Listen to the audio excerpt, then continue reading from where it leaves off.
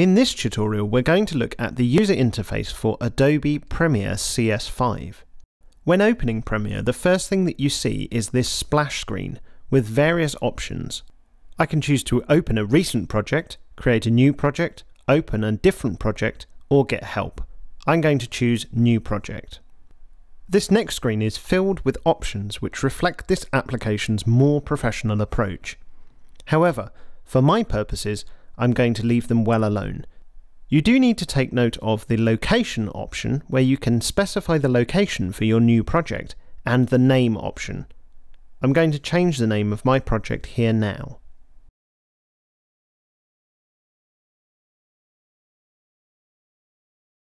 After clicking OK, this next box allows me to select some preset project settings. From experience, I know that the preset I want is to be found in the Digital SLR folder, under 1080p, and then DSLR 1080p 25. I can choose to rename this sequence here, but I'll keep it at default for now, and then I'll click OK. Here we are in the Premiere user interface. This interface is made up of several panels. The first of these is the project browser. Down here is where all the sequences and clips will be stored for our project. I'm going to import some video clips now, and I'll do this by right-clicking in the empty space and selecting Import. I'll choose some video clips that I like and then select them.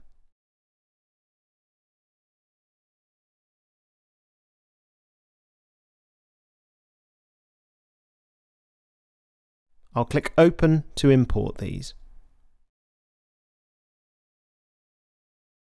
The clips have imported into the project browser over here. You can see the video clips are noted by these icons on the left, whereas a sequence has a different icon.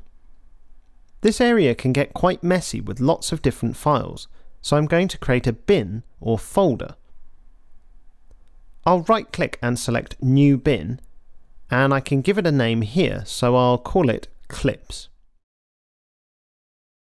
Then I'll select and move all my clips into that bin. This helps to keep things much better organised as your project grows. The next panel is the Source Video panel.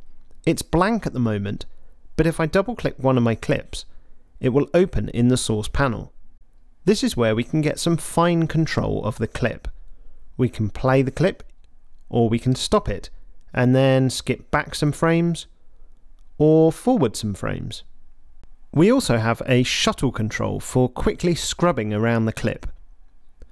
We can also grab the playhead, which is this blue icon here, and move that around anywhere in the clip's duration. The Source Video panel also has other tabs at the top. One very useful one can be the Audio Mixer, where we can control various parameters of the audio in our project. I'm now going to put my first clip in my timeline by dragging it down and releasing it. It's there in the timeline now, but it's quite small. I can zoom the timeline by using these controls down here. By default, the timeline is made up of 3 video tracks and 3 audio tracks, plus the master audio track. My clip just needs 1 track of each. You'll probably notice that the program panel has sprung to life. This panel directly reflects exactly what's going on in our timeline. We have some play controls here where we can control the timeline playback, play, stop, etc. I can also come down to the timeline and drag the playhead around as before. You'll see that this will be reflected in the program panel. While the timeline is playing, you can also see the audio levels here. They're quite quiet at the moment as there's not much audio in this clip. Below those is the Tool panel, which contains some useful tools for selecting or cutting and trimming our clips. Now I'm going to put a few more clips into the timeline. If I drag this one down, can you see that if I butt it up against the previous clip, you get these little white flags appearing? These show that it's perfectly positioned next to that first clip with no gaps.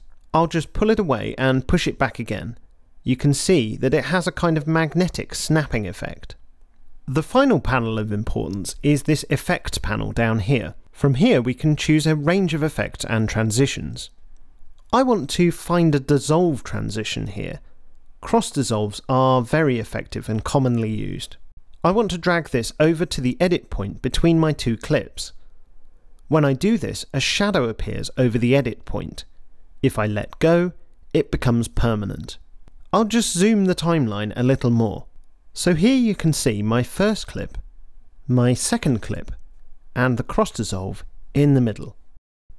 I'd like to play through this here, but I've spotted something which is warning me that it won't play properly.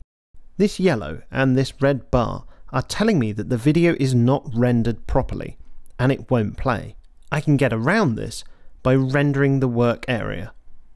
I go to Sequence, Render Entire Work Area.